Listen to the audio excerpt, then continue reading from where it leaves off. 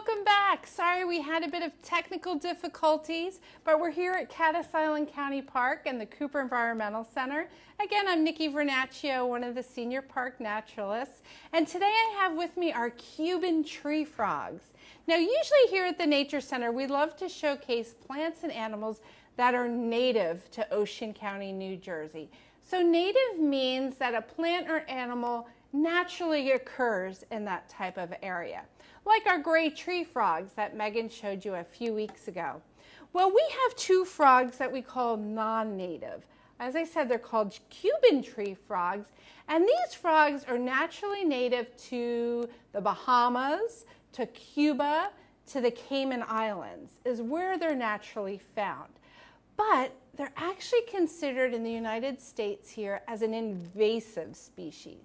So an invasive species is an animal or plant that kind of makes its way to where it doesn't belong and sometimes can take over and be a bit of a pest. So let me tell you a little bit about these Cuban tree frogs. So about 100 years ago, when they were shipping cargo containers from those islands into the United States, most commonly into Florida, these little frogs would find their way into shipping containers. They would hide in nooks and crannies. They'd use their sticky-toed feet like they have for being a tree frog, and they would hide and find their way into those containers and then eventually find their way into the natural areas in Florida. So these guys are actually considered a pest species down in Florida. So you might be wondering, well, Nikki, how in the world are they in New Jersey and why do you have them here at the Nature Center? It's a really good question. So about 2 years ago, it was near Christmas time in December, and a family came up to the Nature Center carrying a container just like this. And they said, we just drove our RV from Florida, Ocala, Florida, up to New Jersey for the winter, and as we were unpacking our stuff, a frog plopped out of the generator of the RV right into the driveway. So they picked up that frog and they said, this frog is not something that belongs here in New Jersey, and they brought it here to Cattus Island. Well, we realized what it was, that it was a Cuban tree frog, and then us as naturalists kind of were stumped as to what do we do? You know, we do really like to keep non-native animals, but we couldn't release this creature into New Jersey because it doesn't belong here. And we even tried sending it back to Florida, and Florida doesn't want them either. So this guy here, he's hiding right here in our rocks. They're very quiet, particularly during the day and still. He's our friend that came up on that RV. He was about the size of a quarter. He's about tripled his size at this point. They're very smooth, not too warty. And the interesting thing is that they kind of change colors. There'll be a plasticky gray, and then all of a sudden they might have dark stripes on them. They could be greens or browns or blacks, which makes them really kind of unique. This little one here, this March, we got a similar phone call right before we closed, and they trailered their boat up from Florida to New Jersey, and as they were cleaning out their boat, found this frog inside their boat. So this frog hitched a ride all the way from Florida up to New Jersey. So that's two Cuban tree frogs who have migrated to New Jersey via a vehicle that they've hitched a ride on. Now these guys, like I said, in Florida, they are a pest because they eat the native frogs that are there. They're a large tree frog. They can get to be about the size of my fist, about 6 inches. And they just eat anything that kind of comes around them.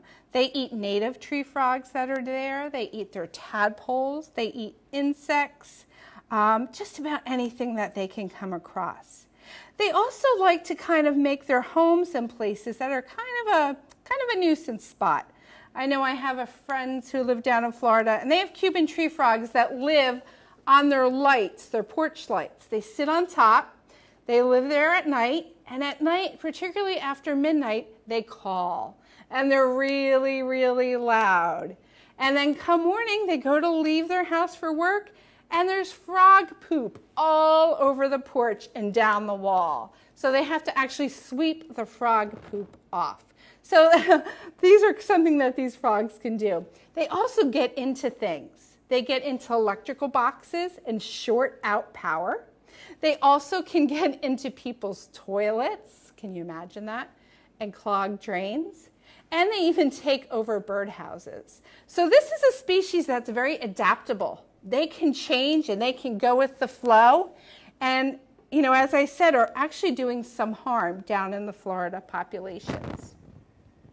Now, they also breed very easily.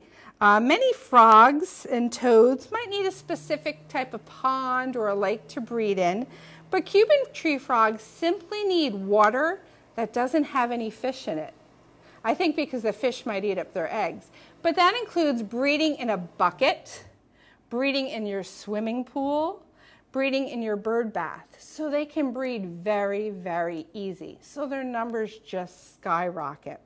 So when we did get these guys, we were deciding what we were going to do with them. And we did a little research and even called an expert down in Florida, Dr. Steve Johnson from the University of Florida, is doing a tremendous amount of research on these frogs. And we told him our story, and he's actually including these two frogs in his data on how these frogs migrate and move all around and all about, which is kind of neat to be able to contribute that. So these guys will live their lives here. Like I said, they can get to be about the size of my fist. They may live together at some point. I'm not even sure, to be honest, if we can put them together, but we might kind of split out their tank so that they're sort of separate but alike. I can't put them into the exhibit with our native frogs because they would certainly eat our native frogs. So they're kind of our invasive species ambassadors, so to speak, kind of telling their story, how they kind of got here. Now, the interesting thing about these frogs' skin is that these frogs are actually considered to be a poisonous creature. So we never handle them with our bare hands. We really don't handle them much at all.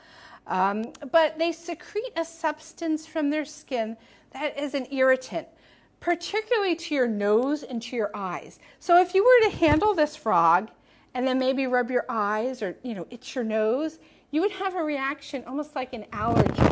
Itchy, runny eyes, tickly, sneezy nose, and they can almost induce an asthma type of attack. So they're really just these strange creatures. Also, they have blue bones. Can you believe that? Blue bones. It might be hard to see in this one, but a real young one that has his legs stretched out, you can actually see inside that they're very dark in color with these blue bones, which I think is just the craziest thing. So if you have any questions about these tree frogs and those big eyes and those cute little feet, send me some questions in your comments. Oop! Getting a little active here. They're very quick and agile. They're a little tricky to catch, I'll tell you that. Very smart, I think, too. But to be able to survive and adapt the way they do, I guess they would have to be that way. Well, thank you so much for having me today. Again, my name is Nikki Vernachio from Cattus Island County Park and the Cooper Environmental Center. Enjoy your day.